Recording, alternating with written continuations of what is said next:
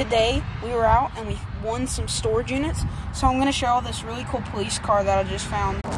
Right here is the police car that I found. It's pretty cool. I'm going to show y'all some pretty cool features on it too. Okay, right here we have the police car, and here's one of the cool features. The hood actually opens, and it's not with a normal hood you see. It's like one of the older ones, because this is an older car obviously, but that's pretty cool. And then the doors, they open too. That's pretty cool. So I'm gonna open the other one. Well, not both of them open for some reason. That's weird, but that's still pretty cool. And on the bottom of the car, it says that it is a Ford Model T 1925, so that's pretty cool.